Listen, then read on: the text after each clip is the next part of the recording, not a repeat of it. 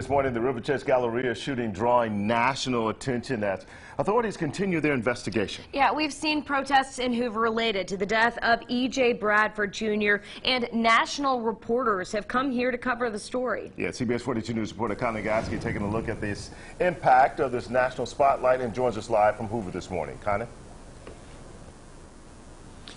Well, guys, it's certainly not the way that anyone wants our area to make national news, but this has become a national story for a variety of different reasons, and that's why many national reporters have come to town to cover this. We've seen people from CBS News, CNN, and a number of other national media outlets, so people around the country are having an opportunity to see how this story is playing out here. And I wanted to know what people who live in this area think about that. I asked some people around this area if they were concerned that a story like this might make our area look bad in any way. Here's what they had to say about it.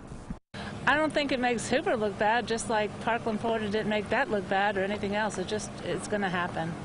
It's part of the national epidemic. It make this place it do look bad.